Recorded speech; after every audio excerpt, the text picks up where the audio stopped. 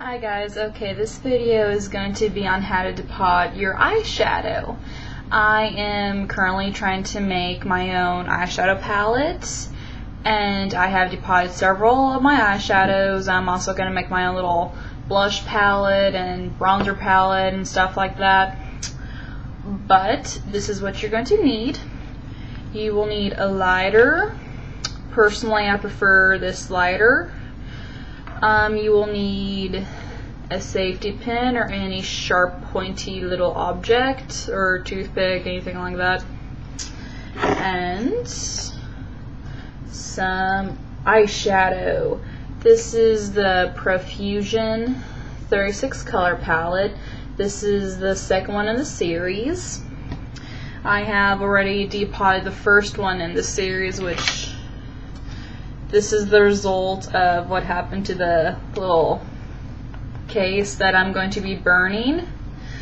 And here's what I got from the first one.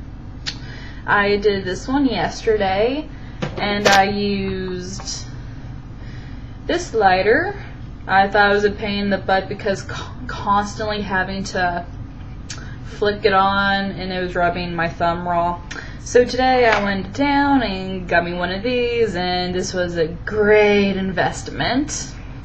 And also, if my boyfriend comes in here, he's looking for his lighter. So hopefully he won't. Hopefully Battlefield 3 will keep him occupied.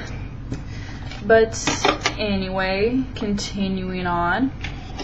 Before you do this, you really want to be in a well-ventilated area. I have my window open, so that should be good. And try not to breathe in the fumes, dirt to dirt, obviously. But anyway, go ahead and get this started. Get your lighter and your eyeshadow palette, and obviously turn on. And I need to adjust the flame on this. There we go. Get your palette, take your lighter, and make sure I'm under the right color. Hold the lighter underneath the bottom for about 5 to 7 seconds, depending on how high you have your flame. For about 5 to 7 seconds. And that's probably good enough. Don't want to set my house on fire. Get your safety pin and just poke it out like that. And just be very careful because it'll still be hot, but try it like this. But yes, and until my palettes come in the mail, I'm just kind of sticking them on the original container it came on until my, like I said, till my other ones come in. But yes, and just gonna do a couple more, but that's basically how I do it. Everyone has their own special way on doing it. There's the way to use rubbing alcohol to dissolve the glue.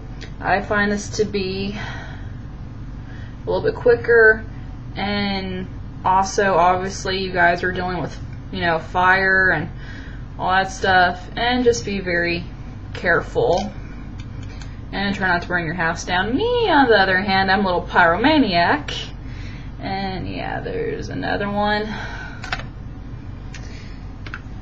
But yeah, that's basically the whole idea of it.